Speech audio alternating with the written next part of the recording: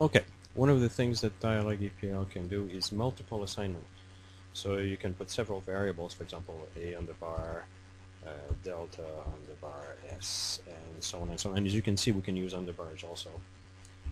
And you can assign several things, for example, 1 or 2, and then a string, and then even something even more complex if you want to. And if you look after, a underbar is 2 delta, and you can also see that the autocomplete allows you to, using the right arrow, to complete automatically the name of variables. Here's the second one, and the last one is underbar, again, the autocomplete, and here we go. Okay, function assignment. This is something that's very handy. For example, let's say that you have variable a, which is assigned 90. And let's say you want to add 3 to a. So normally what you would do is a is assign a plus 3, giving you 90. But what you can do is just say a plus assign, in this case 4, and then a is assigned 97. Now let's say that we have something like this. We have a vector of values, and we want to change the second element like this. We want to multiply it by, say, 3. Then this does the trick. Had this index been a very complex expression, this would have been a time saver. Control structures. They're not new. They've been introduced a while back. They use a system of colon followed by keywords, and in this case here, for example, we have if something, some code, then else, then code, and if. And if we try this one here, for example, if and when with the number 4, then we can see that the function worked properly. Namespaces. Namespaces are like mini workspaces. You can create them two ways, either using the system command ns, which creates a namespace, or using the system function quad ns. In this case it's empty, and we give it a name, for example nb2. Now we have two objects which we can find using the system command obs. Now we're in the workspace, but if we want to, we can move into them by using the system command change space and moving to one of them, and then we can look and see that we have no variables, but we can create some. And if we look now, we only have that variable. If we move back to the root namespace, the normal workspace, then we can look now and see that we have no x in there. If we want to access x, we have to use the dot notation like this. Now NB1 and NB2 are what is called refs. They're references to namespaces. We can use them in vectors. I could put, for example, like this, NB1, NB2, and now V is a vector of 2 elements, 2 namespaces. I can say V index 1 is assigned dot x is assigned 890, for example. And if I were to ask V dot x, the first one refers to NB1, which has an x, which is 890. The second one is NB2, which has an x, which is 90, and we have both values. There are 2 refs that are always available to you. The first one is hash, which is the main workspace. The second one is quad sc, which is a session workspace. And this one is quite important. It contains everything into your environment. For example, file, all these things are part of your environment. When you have the runtime definition, this is empty. But when you have the development edition, then all these things are available to you, and you can actually change into them just like any other namespace. Now we're in Quad SC, and you can see on the top there that it says we're in Clear Workspace, but we're also in the Quad SC. This would be the same for any other namespace. Quad Path. Now let's suppose that I have a utility f in NB2 that I define like this. QuadFX, and notice how QuadFX takes a vector of strings to define a function. It can also take a character matrix, but it also accepts a vector of vectors. So now if I do f, it does not exist here. It exists only in NB2. Now if I wanted to be able to access all the functions in NB2 like this, all I have to do is say quad path is assigned NB2, and now when I use f, it finds it. QuadML. This is a system function specific to Dyalog APL.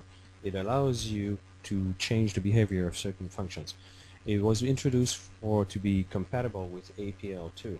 So normally the main difference here is that if you use pick, for example, pick will normally take the first element of a vector. For example, 392 gives you the first element, and if you use mix, it will take two vectors and turn them into a matrix, for example. If you use QuadML2, then this behavior is reversed. What happens here is that you get the first one here, and in this case, well, it's not going to change anything because it's a vector, it remain a vector, but it reverses the behavior, as you can see.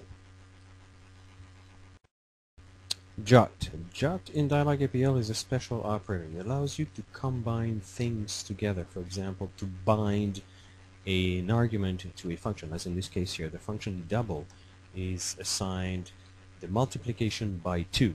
So that now whenever I say double of, let's say, 3, it multiplies by 2.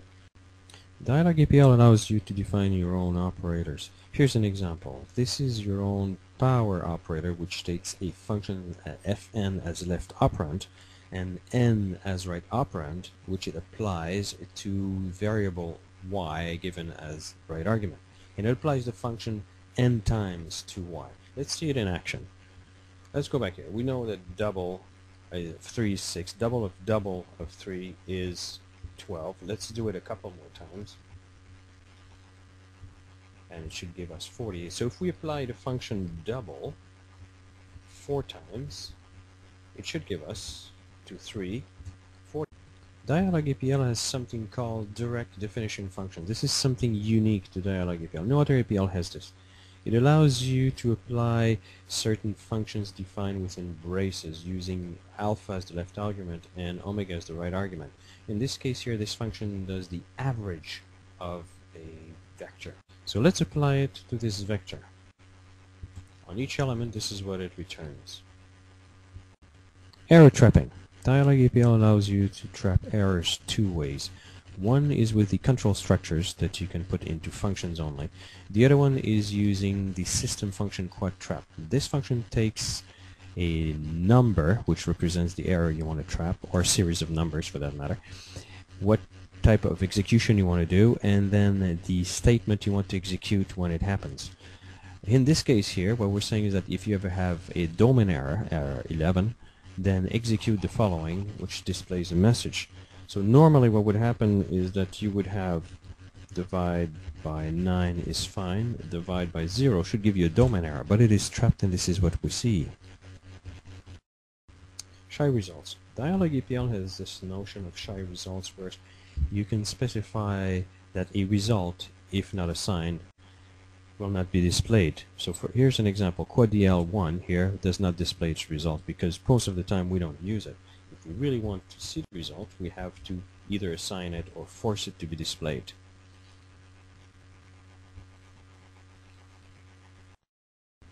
Dyalog APL is a special syntax for function.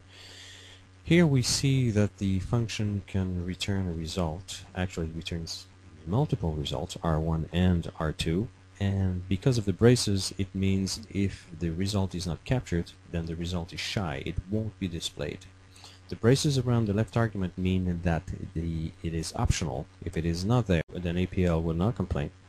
And the parenthesis around the 3 right arguments means that the function accepts 3 and only 3 arguments.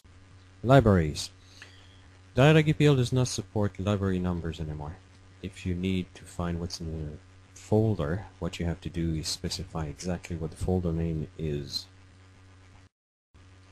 As for Workspaces, Dyalog uses the extension DWS and DCF for files, but this is not enforced, and if you want, you can actually save your workspace under any name you care to give it with any extension.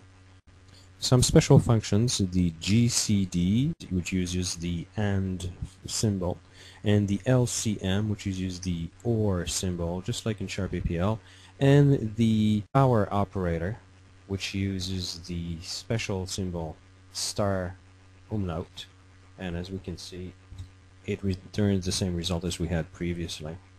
There are also union, which returns the union of two sets, intersection returns the intersection of two sets, and scattered indexing, which allows you to pick specific elements in a matrix. Finally, there's threads. Those allow you to start processes in the background. For example, here I have wait that has been started in the background. If we look in the stack, it's pending and it won't return until it's finished, in this case a few seconds. Well, that's it. That's all the time I had.